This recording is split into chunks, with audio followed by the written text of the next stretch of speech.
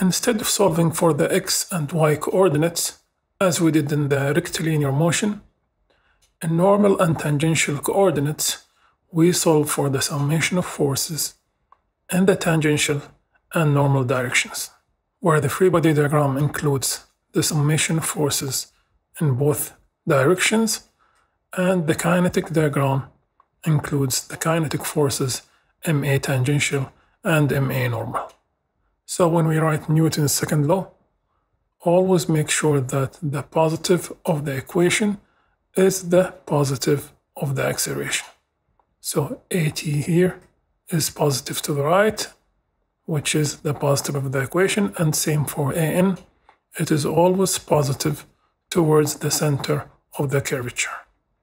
In some situations, the question will give you a hint about the contact between, let's say, for example, the block and the surface here. So you will read something like without losing contact, or before it loses contact, or sometimes it can be written this way: without leaving the road, without leaving the track. And they all have the same meaning. It means that the normal in this case is equal to 0. So just as an example, let's say that the question is asking you, what is the maximum velocity of the block at point A such that it does not leave the track or the road, or it does not lose contact with the surface?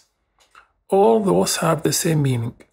We have to apply the summation of forces in the normal direction, and if you can see here, we have mg, and we take n is equal to 0 because the block is barely in contact with the surface, and by doing this we have mg is equal to m v squared over rho, and we can solve for the velocity in this case.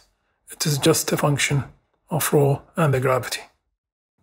In some other situations, you might have an object that is moving in circular motion and theta is specified, or theta is wanted from some reference position.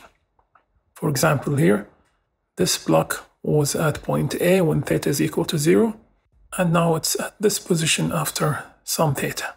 And by looking at the free body diagram, we have the tangential and normal components. We have mg here, and we have the normal force in the normal direction.